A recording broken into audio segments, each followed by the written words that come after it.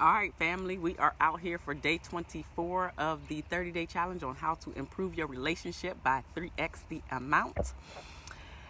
I am your girl, MarshaunOlaniyan. I am your life and relationship strategist. I am helping men and women out here to create and improve on the relationship that they want to create and build throughout their lifetime. All right, so what we're going to talk about today? Who in the house? What you doing here? How you doing? How your family doing? Anyway, today we're going to talk about how happiness is a choice. If you guys have not already noticed, my personality is being happy. Happy all the time, all day. I get so many people that ask me, how are you so happy? All the time. Like the doctors that I work with, my coworkers, like they just want to know how I'm happy all the time. Even my husband be wanting to know how I'm happy all the time too. And that's just my personality. It's also some days I'm not happy. Some days I am not happy. Who can relate to this? Some days you are not happy out there and you're not feeling it. But you choose to be happy that day. For whatever reason, you are deciding to be happy. Hey, Jane, I see you. Thanks for watching. You're deciding to be happy. Let me read this quote to you by Abraham Lincoln because I think that it is just perfectly to fit here today on the subject of happiness. He says that most people are as happy as they make up their minds to be. Again, that's Abraham Lincoln. That's so true because really, like I said, happiness is a choice. Hey, Charmaine, I see you. Thanks for watching. Sissy Pooh, I get to see you in a couple days, honey. Yes. Anyway, happiness is a choice. It is something that we really have to make a conscious decision about, especially when I'm in my time of not feeling so well. A lot of times people don't know when I'm not feeling so well because I don't really show a lot of that on my face. I might get a little bit quieter than usual, but lots of people do not know when I am sad or going through, or that life is starting to take over, because I choose to be happy. It really is a conscious decision that I have to make.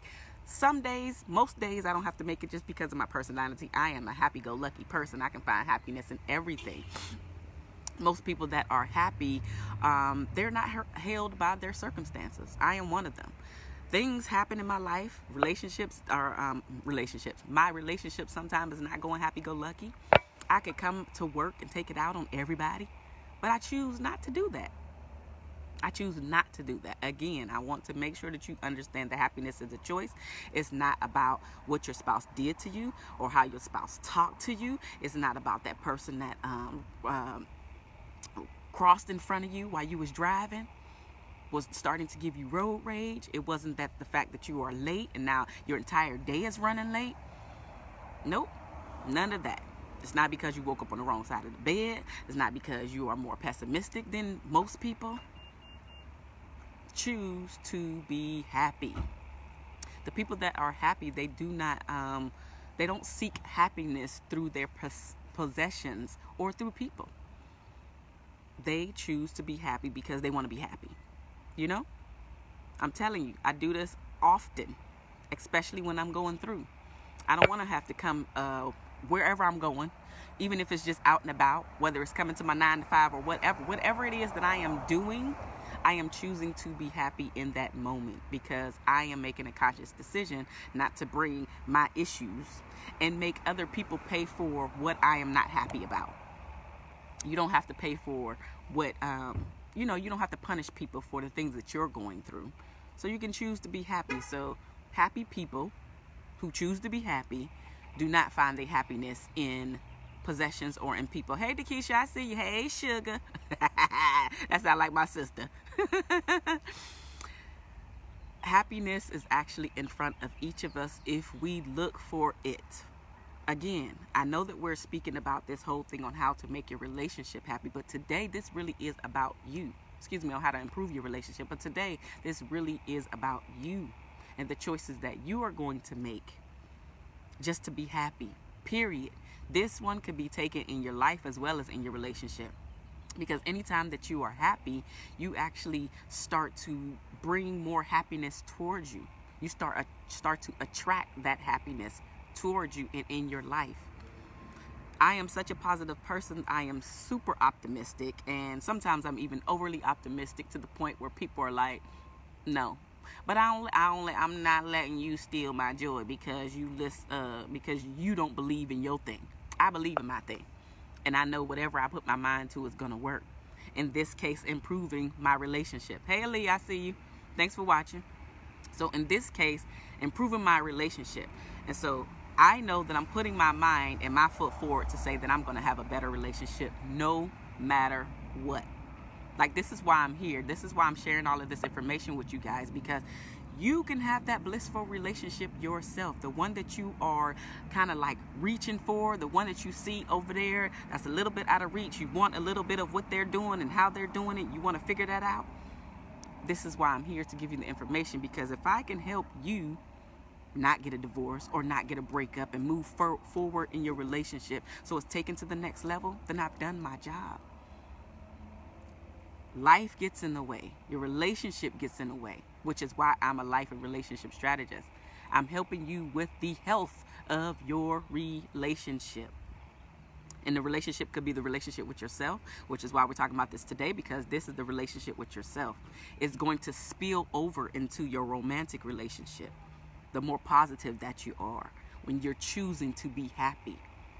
And some of the benefits of being happy are when you focus on the good, guess what? You attract the good to you. The good will find you when you focus on the good. You'll feel a lot younger, a lot healthier. Guess what? Feeling good and being happy is contagious. And those around you will want to be around you even more because you are a happy-go-lucky person. I mean, who really wants to be around the Debbie Downer? Do you really find yourself waking up and saying, you know what? Tasha just get on my doggone nerves. She always complaining. But guess what? I want to hang out with Tasha today. No, those are the very people that you try to avoid because they suck the energy out of you. They drain you. So because you're choosing to be happy, you start to get rid of those people that are just hanging on to you. Hey, Snow, I see you. Thanks for watching. Happiness is contagious. You'll be younger and you'll look younger. You'll feel healthier. You'll be more productive in your day. You'll be more productive in your relationship.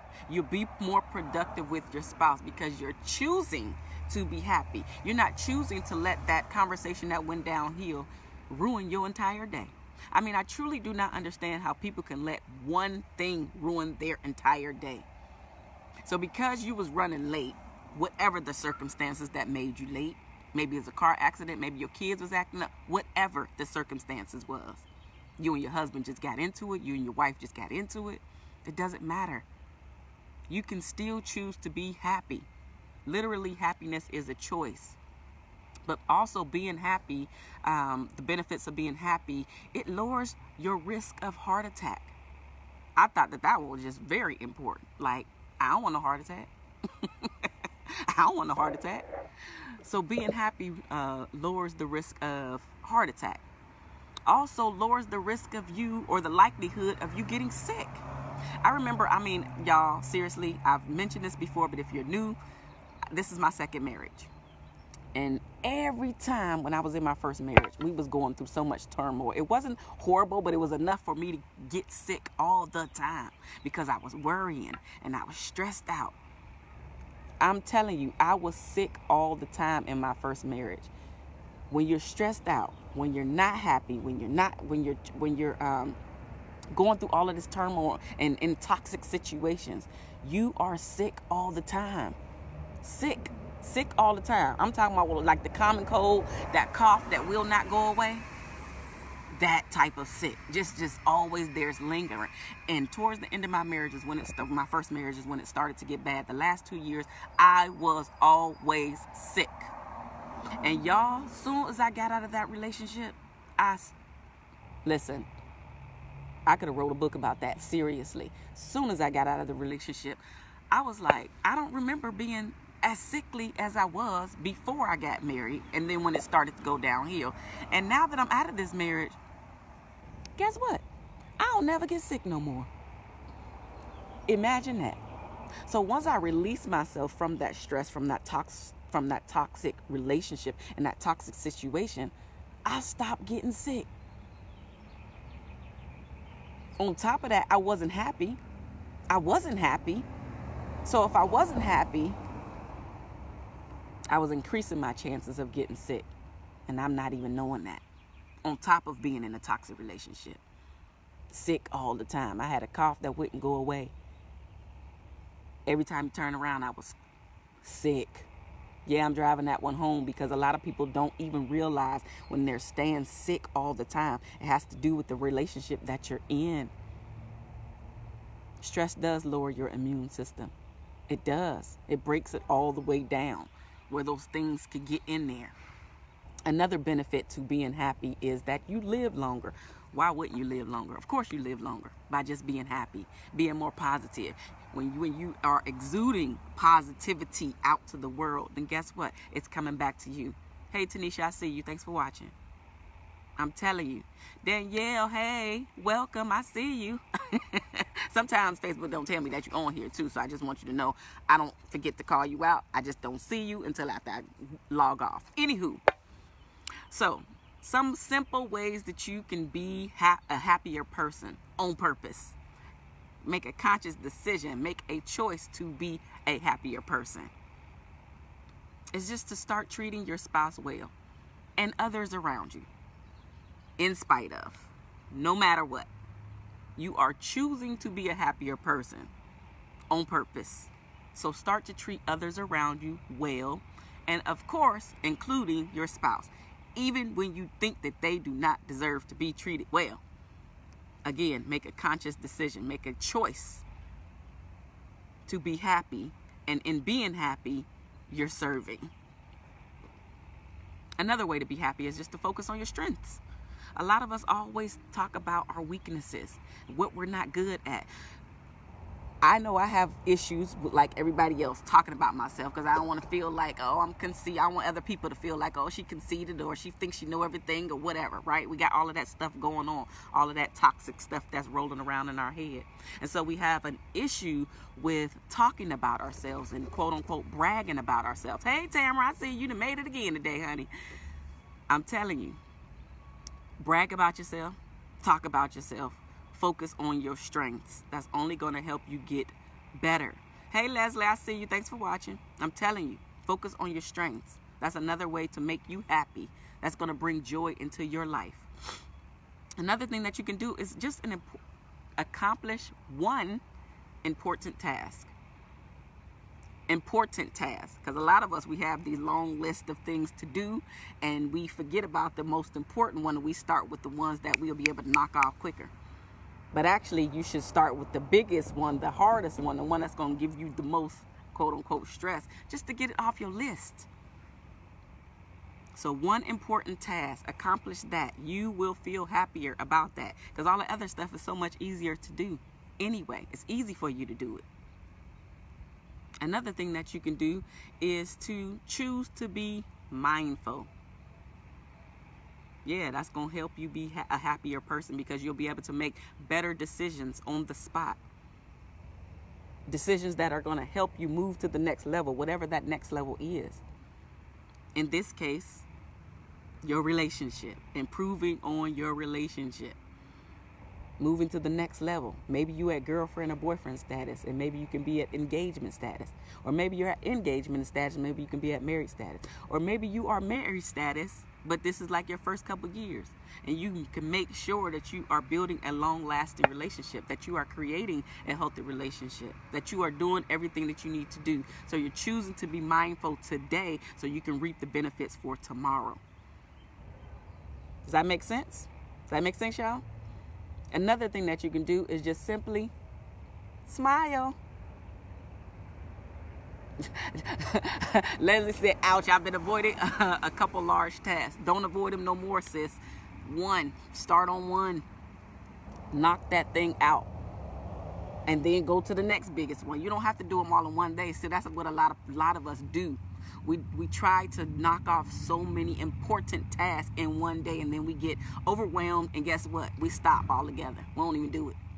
We don't even do one, let alone 3, 4, however many you have. So decide on one important task. Knock that off. And if you have to move the other important tasks back a day too, do that. Because tomorrow's another day. There is always something to do, honey. There's always something to do. So smile, though. I'm going back to smiling because smiling is just, it's free. Smiling is easy. And smile. People walk around like they scared to smile. Yeah, Dakisha, yes. Yes. Sometimes, listen, y'all, I keep telling y'all I'm a work in progress because sometimes I walk past somebody and when they don't smile back or don't say hello back, I'll be like, yes, that was for you. Yeah, that was for you. Because it's so easy and it don't cost nothing.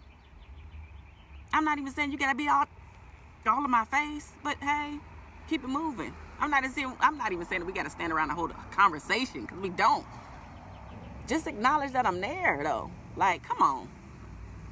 Or you walking past somebody and then they put down their head. Like, I'll say something about that too. Good morning. You don't have to put down your head. Why? Why are we doing that? Come on now. We already losing our human contact, our human interactions. So you're adding to it by putting down your head or acting like you don't see me. Stop it. Leslie says that smiling reduces stress hormones. Yes, listen. Yes. Yeah. It's so easy. It's so easy. I smile all the time. I told y'all, I know that this is not specifically to smiling, but I told y'all before that because I laugh so much, because I'm such a positive person, one guy, he didn't even want to date me. He told me I laugh too much. But in that laughter, of course I'm smiling. But I don't care. Goodbye. You had some things that I'm glad we didn't make it. So I don't want to put them on blast on here, but I will say I'm glad we didn't make it, okay? But God, okay? But God. Anyway, 2 more things. We're going to wrap this up. Another way to be happy, a very easy thing, is to practice gratitude. I talked about this the other day. Make a conscious decision to practice gratitude with your spouse. Uh-oh, there's a bee over here. Go on now. I don't do bugs. Maybe I don't know, but I don't do bugs, even though I love nature. Moving on. Practice gratitude, specifically with your spouse, but also practice gratitude with yourself. Seriously.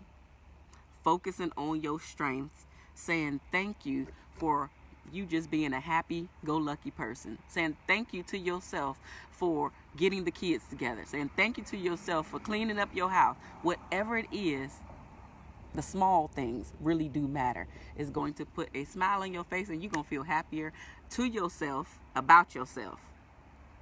You truly are. But you have to choose to be happy no matter what. It does not matter what's going on in your life. Me, I ain't gonna talk about you, but for me, sometimes I'm too happy because I can find laughter and happiness in every situation. Even when it's a seemingly bad situation, I can find something to joke about and laugh about because that's me. I'm so overly optimistic. I'm so overly positive. I am truly a happy person. And not just online. Like when you meet me, and most of y'all met me in person. If you've met me in person, you already know, yeah, she ain't lying. She always happy. Because I think that life is just too short.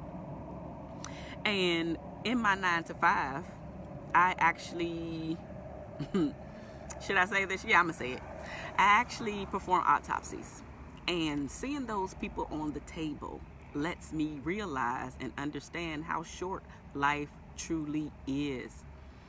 And sometimes I just stand there and I wonder, before I do the Y incision, I wonder how much they actually missed out on, and how many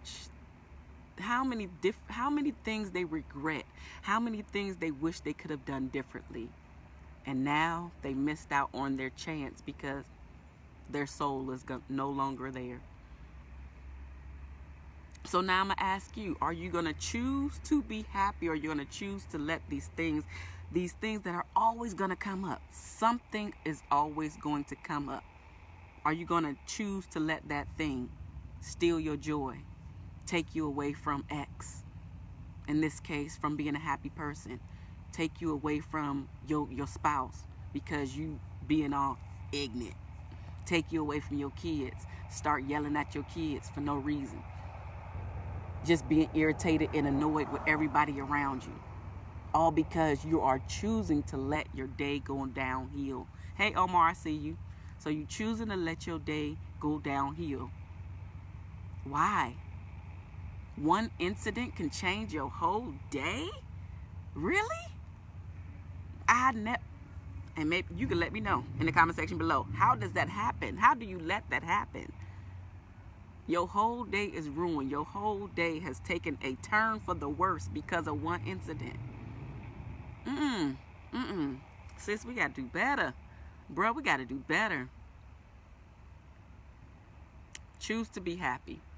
Now, how are you going to use this in your relationship? Literally, how are you going to use you being happy, you being a happier person, you being a happier spouse? How is that going to change your relationship? That's the homework, to seriously think about how being happy will change the dynamics of your relationship. Being happier no matter what. Being happier in spite of.